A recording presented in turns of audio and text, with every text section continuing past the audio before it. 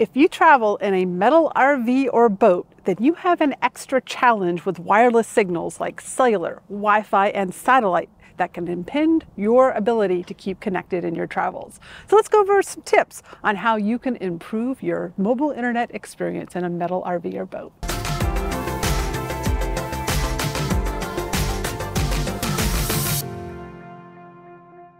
Hi there, I'm Cherie with the Mobile Internet Resource Center, and I have traveled with my partner for years in metal RVs. We have a bus conversion and a van that we travel in a lot of the time throughout the year, and it is a challenge to keep connected because, well, metal blocks signal. We kind of refer to it as traveling in a Faraday cage. And a Faraday cage was created to intentionally block signal, usually for testing and safety reasons.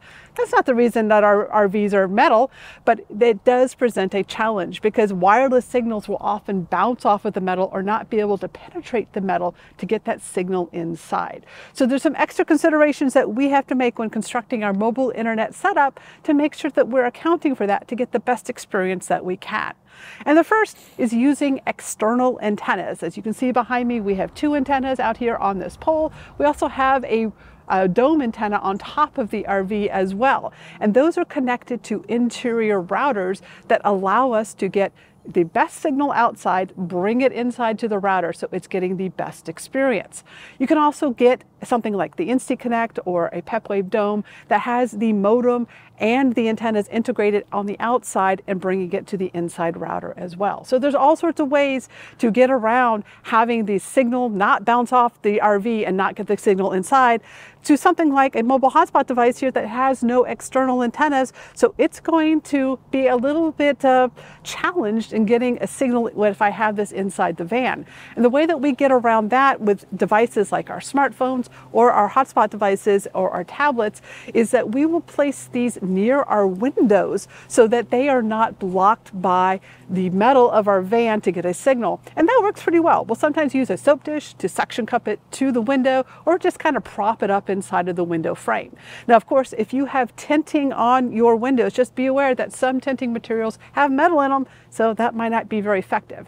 You also might have to find which window is best for getting your signal because you want it kind of aimed toward to where the cellular tower is transmitting the signal to get the best experience with that. Another option is a cellular booster. Now, these have a lot of traits that make them not ideal for cellular data for improving the signal. Number one, they only use a single cellular antenna on the outside of the RV or boat. They then transmit it through this amplifier and then out an interior antenna that you place your cellular devices near. Now, this negates the properties of MIMO, which is multiple in, multiple out, which is what those exterior antennas can do better at. And cellular boosters only cover a small handful of the cellular frequencies in use by the cellular carriers. But when you have a metal RV and you have devices without antennas like hotspots or smartphones and tablets, then a cellular booster may actually give you an advantage in some situations where it might not be as advantageous in like a fiberglass constructed vessel.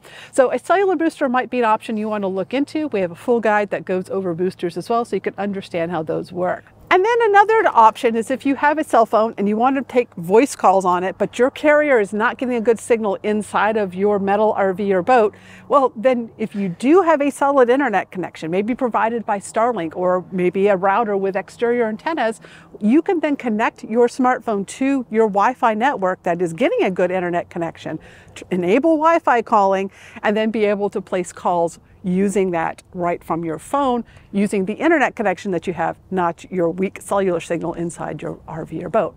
So those are some tips for enhancing your cellular experience. If you go further with our guide that is linked in this video description, we have some more tips on optimizing for using like a campground or marina's Wi-Fi network if you have an external Wi-Fi antenna and you want to be able to get a good signal inside and outside. We also go further into using things like GPS, Bluetooth, and satellite inside, as well as some installation considerations. So those are all in the member section of our guide.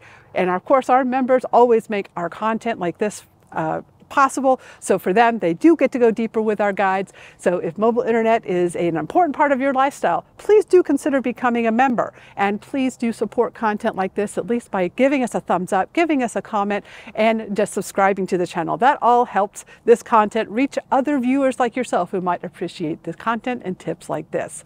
So until next time, may the bandwidth be with you. These videos are brought to you by our premium members, our mobile internet aficionados. They make it possible for us to track this news and create these videos.